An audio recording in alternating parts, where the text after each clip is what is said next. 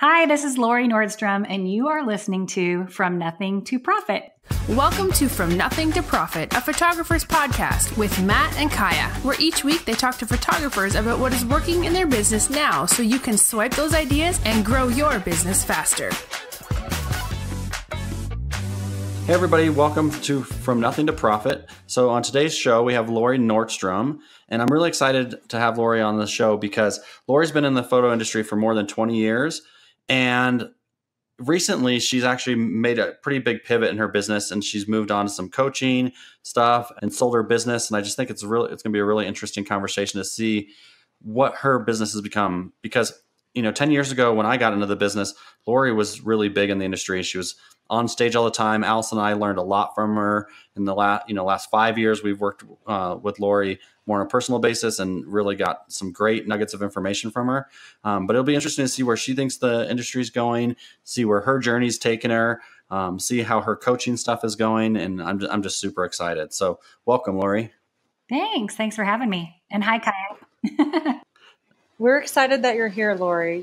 I think the wonderful thing about you is that you've been in kind of all parts of the photography business.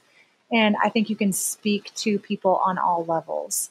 And so I think this is really going to be fun to hear what you have to say.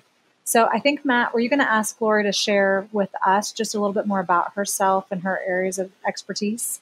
Yeah, I think I want to know more about what's going on in your journey right now, Lori, because I know stuff is changing pretty fast for you, and you can kind of give us an update on what's going on. Yeah, well, definitely things have changed, as we all know. In the industry, things have been a roller coaster, right, over the last 10 years at least. But I have had my own business since I was 16 years old. So I've never worked for anyone else, and becoming a quote unquote entrepreneur in the photography industry wasn't anything that was a scary thing for me. But I do know it's scary for most photographers who are on the artist end instead of the business end. And so it has been an interesting journey for me along the way. I did start into photography in the late 90s. I was in my late 20s, so that gives you an idea of how old I am. But I did start at that time and apprenticed for a year in another studio in Texas and worked for him for a year. And then at the end of that year, I moved from Texas to Iowa. And that was really my launch. I decided when I moved that I was done with my other business, which was a hair salon.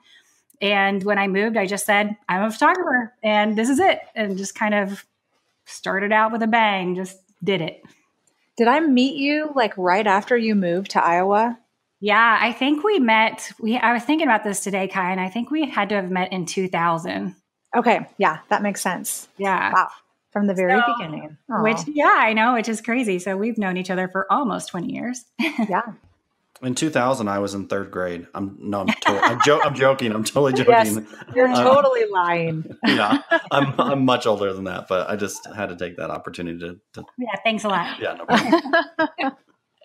problem. So what are you doing now, Lori? Tell us kind of what's going on now. Well, over the years, I have, had different goals, I guess, over the years, and even into different genres of photography. I think when I started, it was all about kids. And then I started photographing newborns and kind of became known for newborn and maternity. And then after that, I was missing out on the kids. And so I went back and started really building my kids' business. And that turned into families. And then they got older and became high school seniors. And so it all kind of evolved as my time in the industry went on, as far as what I was photographing and what I was excited about. And then 5 years ago, it's been almost 6 years now. But yeah, 5 years ago, I got married again. And at the time I got married, thank you. It doesn't feel like congratulations are in order anymore because it's happened in 6 years. But at that time, I was also down 2 kids out of the house, had one more child at home who was going to be graduating in 2016. And so at that time, I decided that I was going to very intentionally start downsizing my business. And I will say that as somebody who always goes into things with goals and a plan and more of a business hat than the artist hat for sure, it was very eye-opening to me to start downsizing. And at that time that I started downsizing, I kind of started hand selecting the clients that I was going to be continuing to work with. And really what it comes down to is every single year digging into my top 20 percenters. So that 80-20 rule. And what happened at that time was, I mean, I've always believed in the 80-20 rule, but when I literally started taking action on this and choosing those top 20 percenters, my profit didn't change very much. And that just shows you how true and valuable that concept is if you really believe and dig into that. And it was there on paper for me as I started downsizing, that each year as I downsized, it was like, profit's not really moving too much. And of course, downsizing didn't mean just the number of clients, but it also meant the number of employees, what I was outsourcing. It also eventually led to my overhead as I sold my giant studio, which Kaya, you've been to that studio. Yeah. But I had, a big 8,000 square foot studio that was, of course, a lot of overhead. And I sold that 2 years ago. And so just each year downsizing. And really, as I started coaching more and being in that part of the industry, getting out there, speaking, coaching, teaching, I really thought that was going to be my future. I really saw photography kind of completely phasing out for me. But what happened was, as I continued to look for holes in the market, I started seeing a big one as I was working with other creative entrepreneurs in business. And so I'm excited to share that with you and kind of the hole that I saw. Yeah, and that's the next question we're going to go to. I mean, we're definitely going through the list fast. So you and I talked about this a couple of days ago, so I'm able to kind of lead us in this a little bit. But, we were talking about what's working now, and you were super excited when you were talking about doing some of this branding stuff. So yeah, just dive right into it. What do you see is working right now in the photography business or photography industry? Yeah, well, and I will say that this is for me, and I think there are so many great things happening in our industry right now, and I'm excited to talk about that. But what happened for me is, and I think, Kaya can probably attest to this too, even watching her mom and then herself having been in the industry for so long, just as we grow and change and as our kids go through seasons, our interest in what we're photographing kind of changes as well. And so I was going to say that. Yeah. When you were saying I did my babies and then I did my children, I was like, it sounds like it was following right along with where your family was at the time. Absolutely. And I know it's not that way for everyone, but I do see that a lot. As kids get older, your interests just shift. And so you get really excited about photographing different ages and stages as things change in your own life. But I really did see, and part of this comes for me, I work with a lot of photographers who have to photograph. Like, they love shooting so much. It's such a passion of theirs. And this sounds terrible, but it just never has been my passion. My passion has been running a business. And I went into the photography industry in that way, that I'm a business owner that happens to have a camera in my hand. I've never had this, like, I got to shoot. Like, this is what drives me. And so I didn't have a problem feeling like I was going to phase out of that part of my life. But then as my kids are now out of the house, I have 3 grandkids. And as I started working with more and more businesses, what I started seeing was right now in the industry, a lot of photographers are doing headshot sessions. And so there's not really a whole lot that's special about them anymore. Just like most genres that we photograph, it cannot be just about the pretty pictures anymore. You've got to have something in the experience and something in the product and, the whole entire package. And I do call it a full experience, session, even when I'm doing family sessions now. But what I found with these businesses that I was working with was that they've got opportunities all around them for quote unquote headshot sessions. But as I was working with them and asking them questions about who they are and what their purpose is, and I'm really digging deep into them as a person, which we all know personal branding is where it is right now. Mm-hmm. Even large corporations, it is a personal brand. That's why Subway had Jared and Wendy's had little Wendy. It's personal branding. It's what it's all about. And so with these small businesses, being able to take the idea of the headshot session and turn it into a complete branding experience, a branding session it's so different. And I think people will start picking up on this more and more. But right now there's a huge hole in the market for this, and people are just hungry for somebody who will listen and hear who they are, what their purpose is, and even ask them questions around that, and then be able to capture that and photograph it for them. Okay, Lori, that was awesome. I love hearing about personal branding and where you think things are going. You're doing the personal branding for people and you're excited about working with them. Are you selling them like a package, or are you doing like a session fee and then something later? Like how does that work, the process itself? Yeah, so this is the fun and the beauty of doing something that's a little bit different. It's just a twist on something, and a lot of it's just language and communication, and then taking the time to sit down and go through questions with them and kind of dig some things out, letting them talk. But, doing things a little bit differently in this way, you really get to charge whatever you want because they don't have anything to compare it to. And that's a beautiful thing.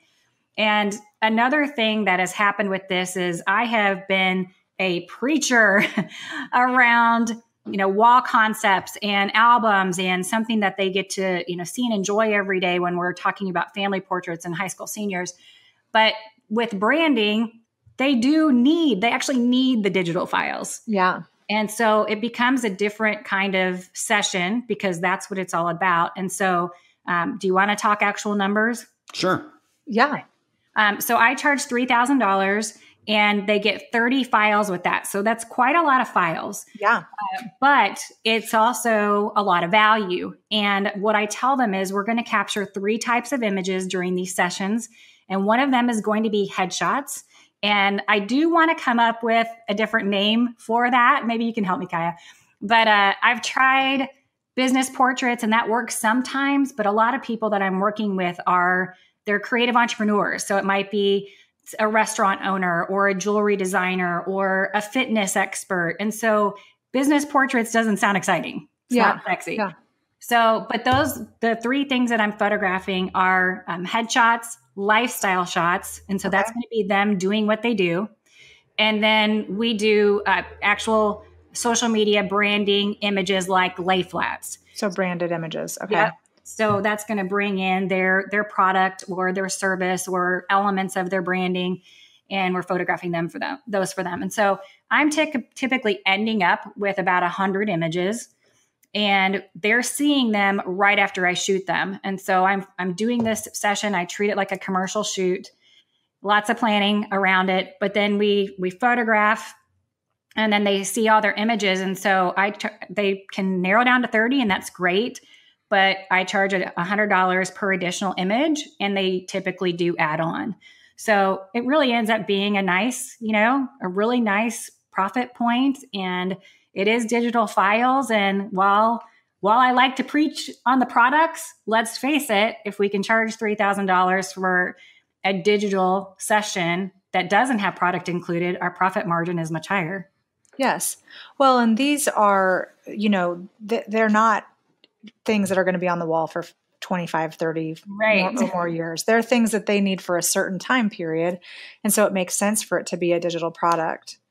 Yeah, I think that it's I think the word portrait, if you say you're doing portrait, lifestyle, and branded images or something like that, like just one single word to describe each one, or personality, or because I feel like that image needs to connect with them, or needs to show who they are to the people and not necessarily just what they do. Yeah, for sure. And that's, part of one of the questions that I ask everyone that I work with. And as we're kind of narrowing into their brand is, tell me 3 to 5 words that describe your personality. Mm-hmm. And that's really going to dictate where the session goes because, and I talk to them about this, is that, your personality should show up in your marketing, in your branding, and even in the end, in your product and your service and the experience that you offer your client. And so that's what I want to show off. And that's why a lot of times the quote unquote headshot doesn't really work. But I like the personality portrait, something like that. Yeah. Mm-hmm. And then, so who are the clients for this? Because when I think about it, I have people that have big businesses that I've worked with, and I've done honestly this type of thing for them for years. And they are like a very specific client that I don't really even try to go find. or I've done this for people and I do it pro bono to help women grow their businesses, that type of thing. So if you were going to go out and find, 20 of these clients, where would you look? Well, for me, I really love working with small business owners. And as a coach, one of my specialties is systems to six figures. And so I'm typically, my target market are women in business who are working to take the thing they love, create a business of it, and reach that first six figures. So that is also my branding shoots. That is my target client. Okay. However, I've also done these with complete HR teams and branded that HR and what the culture looks like for that company. And so that can go into large corporations. You can do this for the C-suite team, the executives of any company. So, this comes into play for really whatever you're, and I would encourage anybody who's listening that wants to do this to really define who your target client is. Is it the C-suite? Is it the HR team? Defining a culture? Is it the small business owner? And kind of define that target client. And it doesn't mean that you're not going to photograph some of the others, but then you can clearly market to that one target client. Yeah. Yeah. I've definitely found that there are specific businesses where most of my portrait clients come from. And so I could see that, just segueing into working on the branding side of things as well. Yes. So, Lori, thanks for that. That is a great thing to start thinking about. And I think we're going to go to a break, and then we'll come back and find out what you're most fired up about in the portrait industry today. Wonderful. Hey, everyone. Tell me if this sounds familiar. You look at your calendar and notice you need clients now. So you do a little marketing and get some phone calls. You get busy helping those new clients. They schedule sessions, they place orders, and life is good. But once they're done, your calendar is empty again. The reason is you didn't have time to market while you were busy. Sometimes your business feels like a roller coaster. And let me tell you something, it is. And believe me, you're not alone. Photographers everywhere have the same problem. But I have some great news. Matt's business, Allison Ragsdale Photography, after years of trial and error, has cracked the code. It works so well, he's created a new class all about it. It's called Get Clients Now, a dead, simple approach to getting photography clients. Everyone at From Nothing to Profit is excited to share this info with you because this system helped Matt and Allison book hundreds of clients this year at their studio. And the best part about this system is that it's simple to set up and it works while you're sleeping. No hard selling or creepy marketing. All you have to do is help your clients answer their most pressing questions. Clients love the system and say it is the #1 reason they book with Matt and Allison. If you're interested in learning more about this system, go to photopodcast.co/simple. Matt has created a short, free video that introduces this system. If you like what you hear, podcaster listeners get an exclusive discount on the full class. So make sure you go to photopodcast.co/simple. and sign up for the free video. It will help you book more clients now and create the business you've always wanted. All right, everybody, welcome back. So today we're talking to Lori Nordstrom, and she just dropped some awesome knowledge on us about branding shoots and how she's doing that. And my mind is blown, and I took a lot of notes. But the next question we're going to move on to, Lori, is what are you fired up about in the industry today, or where do you think the industry's going, or what are you watching? And like when you think of the industry, what are you thinking about? Well, of course, when we hear this question and you think fired up, it's almost to me like what's getting to you and agitating you. And I think the normal answer is the digital photographer and the every photographer, because everyone is a photographer these days. But it also fires me up in the other way. I get super excited about this because I think it's so clear that the gap is widening. And it's sad for the person who's stuck in the middle because there's not really a place for them anymore. And we do see, I know Kaya has seen this too with people that we've known for years and years and years, that they're so afraid of the competition at the bottom that they don't feel like they can raise their prices or do things any differently. And they're like just sinking. And a lot of them are closing up shop. But what's happening for the people who are willing to step up and create a luxury brand, this is such an exciting time for that to happen in our industry, more than ever before. And there is a place for the photographer who wants to be that high-end luxury brand to really raise their prices. And along with raising their prices, also raising the level of experience, how they step up and serve, how they're, getting themselves out there as far as that brand and who they show up to be. So I think it's a super exciting time in our industry. And I'll just tell you and kind of equate this back to my hair salon days, and this will age me as well. But in the 80s, when I started my hair salon, the Flowbee came out. And I don't know if you guys, Matt, you might not remember this. Neither one of you might remember this, but the Flowbee came out, which was all over TV. And it was this device that you could cut all your family's hair at home, cut your own hair at home. I do remember it now. So funny. So funny. I only remember it from Saturday Night Live jokes. That's all I remember. Oh, yeah, I'm sure. So, and at the time it was funny because all of us as salon owners and hairstylists, we're all going, oh my gosh, is our job going to go away? Like people can do this at home like they couldn't before. The truth is we can all do our own hair. We can all do our own nails. We can all, there's things that we can do. We can mow our own lawn, but there are services that certain people choose to purchase, to invest in because of the service and because of the experience around the service. And so I think that's just a really good thing to think of now, as everyone is a photographer.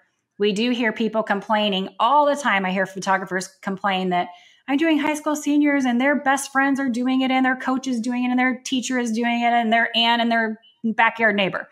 And yes, that's the way we're going to live from now on, I believe. Everyone is a photographer.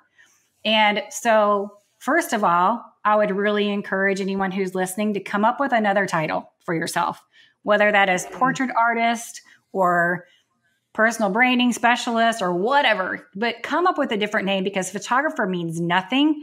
And I will tell you that right now, even saying portrait artist, it's at least a conversation starter because people are like, I don't know what that means. Do you paint? What does that mean? So it allows you to open up the conversation to what that means. Where if you say I'm a photographer, it doesn't mean anything today. So yeah, that's so true. So that gap is widening, and that's pretty exciting that we have the opportunity to really step up and create a luxury brand that people desire and want and will invest in. Yeah. And I really agree with you that the industry is changing in a positive way. And so I think that your message of hope really resonates. So, okay, Lori, we have a couple questions for you. We call this our lightning round where we ask just question after question. And so the first one is, and I don't know, it very much was holding you back, but what was holding you back from becoming a full-time photographer 20 years ago? Yeah, that's not a good question for me. Okay. I didn't hold back. I just jumped in. So yeah. Yes, I was like, I don't know if that's going to work, but maybe my question should be, what encouragement do you have for people who are considering becoming full-time photographers?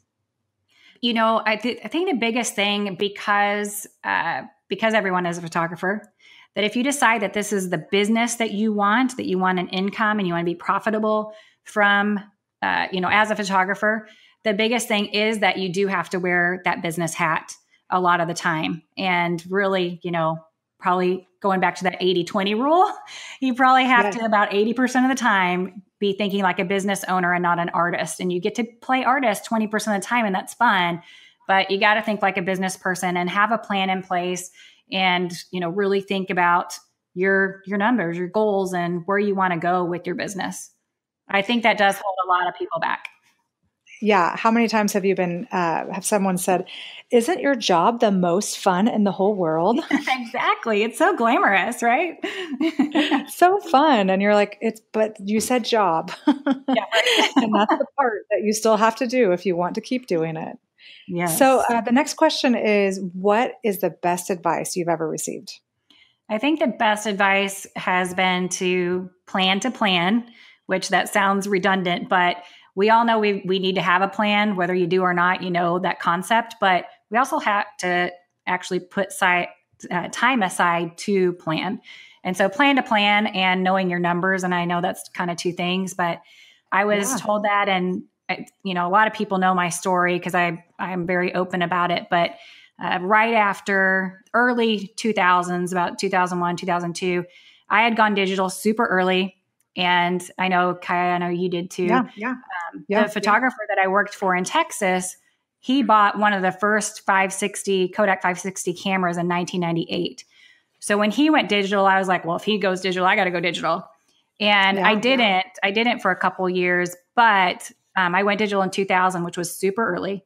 And at that time, I went digital. I was trying to figure it out. I was super busy. I just opened up my first retail location, got busy fast, and I was in a really, really bad place personally because I really was married to my business. And at that time, I was working all day. I was working all night. I was falling asleep with my computer. It was just a really rough time. And I ended up divorced.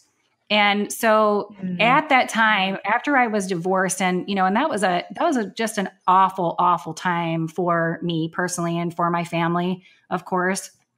And it was at that time that I started seeking out coaching and seeking out help, because I knew that if I didn't turn my business around and do it right, then I needed to quit. And I always say, I didn't have a choice at that time. I've never worked for anybody else. I certainly wasn't going to have a job, and I didn't have a choice but to turn it around. But the truth is, we all have a choice.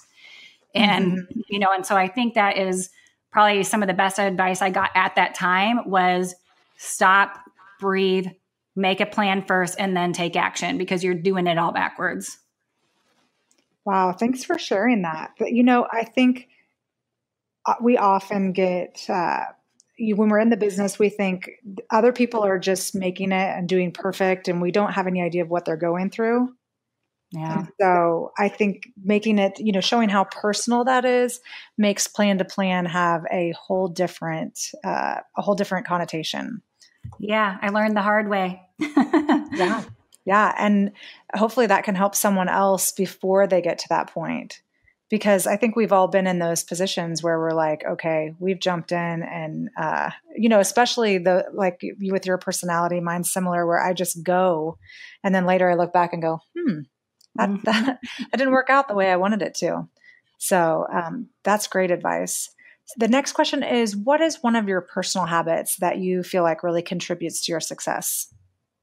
Well, I think it ties back to that first question, but that, writing a plan and setting aside time for it, I think has been crucial to success over the years, as well as even when it came time to start downsizing, it was all on paper. I wasn't going to just quit or just, hey, I got to do less. It was all very intentional. And I think that, I don't know if I could even call it a habit, because I still have to make myself do it. But that is definitely one of the things that has contributed to where I am. So do you do that with your coaching now? Is that one of the big things that you do, is have people make a plan? Yes, absolutely. Write a plan. And, and I like to, of course, plan for the year, but then every single month go back and reevaluate what went well, what could go better. Those are the two questions I ask around everything. What went well and what could go better. Well. Okay.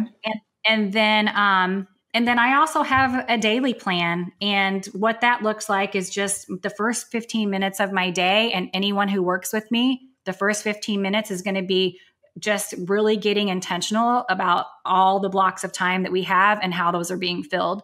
And so that's another thing. It's not easy for someone who's a creative.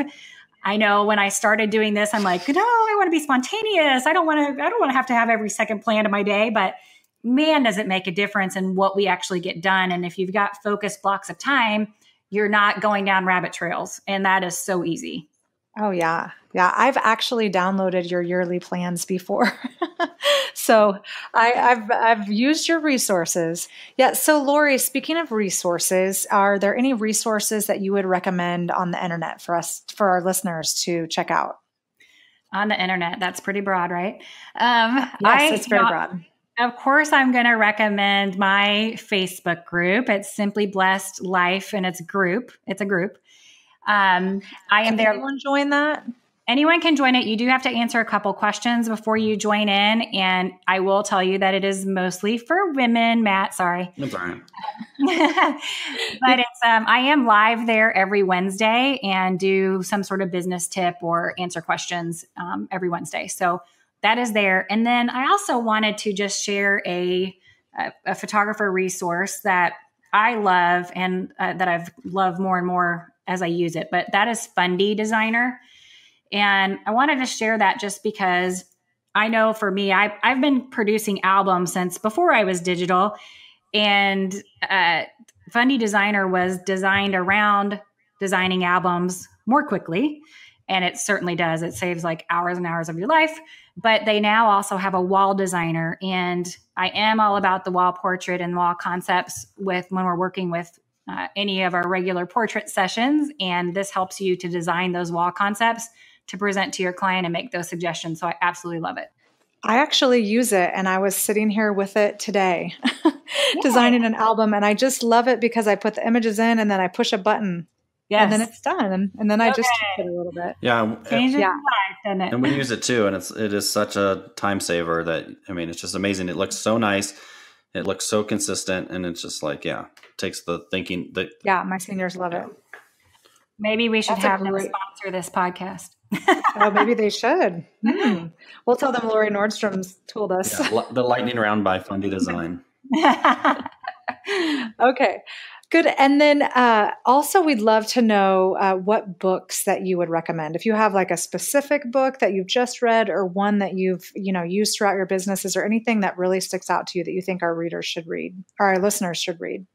Yes. This is a hard question for me because I am a book nerd and I'm always reading. So really hard for me to answer, but I guess one of the ones that I wanted to mention was The Miracle Morning by Hal Elrod.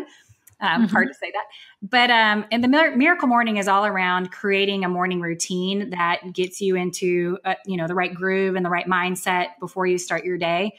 And I read this a couple years ago. And while I don't do everything in the book, what I started noticing was that everyone that I if you want to say follow, or everyone that I look up to that I would consider a book mentor or a speaker mentor, like somebody that I watch, they all have morning routines, and everybody is coming out even with books now, whether it's Dean Graziosi, who wrote Millionaire Habits, or it's Lewis Howes, who has, I think his is called the Millionaire Morning. But anyway, all these people have all these morning routine books out now. And I do think that Hal Elrod was one of the first ones to actually put it out there in book format. And so just want to give a shout out to that book. And it is a powerful thing when you can wake up and do certain things in the morning. And I am not a morning person, so I've had to make myself do this. But when you've got a list of 3 to 5 things that you make sure that you get done in the morning before anything else, and it just really does change the rest of your day and how you feel accomplished right away, right in the morning before you even start.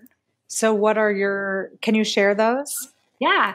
So my morning is always Bible study first. And I'll share an app too, because there are days when I'm like, I don't have 30 minutes to be, pulling out my Bible this morning. I'll do it later, but I want to get it done. And so one of the apps that I love is called First 5. And it's by the Proverbs 31 Ministries, and just and it's really meant to take 5 minutes of your morning. And you can dig as deep as you want. So every verse that has and references, you can click on and it'll give you the first full scripture. So you can dig in a little bit further. But that's always my number one is Bible study. And then number 2 is water and exercise. And so I want to make sure that I'm getting up and exercising every single morning before, some sort of movement before I start anything else. And so those are my top 3.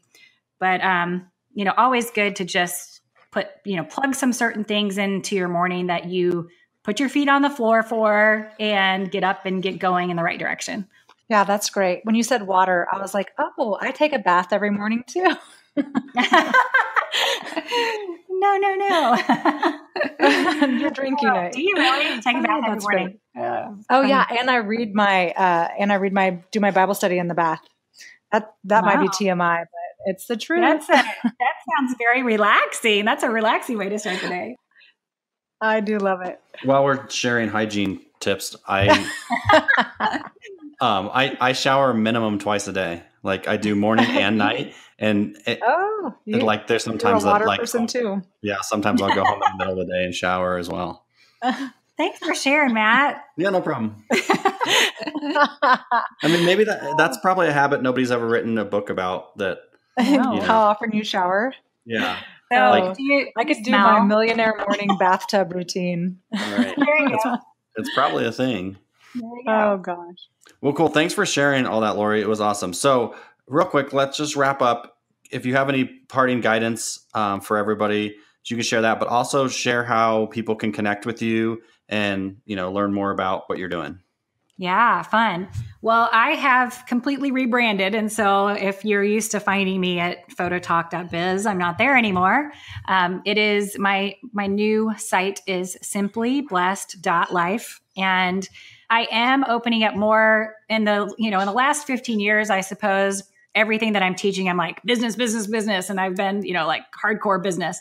And I'm really opening up more into purpose and possibility and, just some of these other pieces that really need to be in place for you to be intentional about your business. And so rebranded to simplyblessed.life. And we just want to help people live their best blessed life and have a business that supports that. So that is what that's all about. And there always is a freebie download. If you head over there, you can scroll down and find a freebie. Typically, it's something that is around taking your business to the next level or planning for your business, as Kaya mentioned. So yeah, that is that. And then as far as guidance, I would say, I think the biggest thing for photographers is, like we talked about, is putting that business hat on and thinking like a business person when it comes time for that. And it is hard to do, but it will make the difference in whether your business is profitable and successful, which in the end, you get to be a happy artist if your business is profitable and successful. And so I would just really encourage you to take the time to put on that hat and really be intentional about the business side of what you're doing, if that is where you want to go. There's some of us that, I just want to be an artist for the purpose of creating, and that's okay. But if you are doing this to run a business, then, we do have to put the business hat on. That's wonderful. Lori, thank you so much for sharing with us today. We've learned a lot of things, and I can tell that our listeners are going to really be able to put your ideas into practice and take their businesses from nothing or little or wherever they're at to profit. Thanks, Kaya. Thanks, Matt. Yeah, thank you, Lori. Thank you for listening to From Nothing to Profit, a photographer's podcast with Matt and Kaya. Be sure to subscribe for more business strategy and ideas to help you create the profitable and successful business you've always wanted. See you on the next episode of From Nothing to Profit.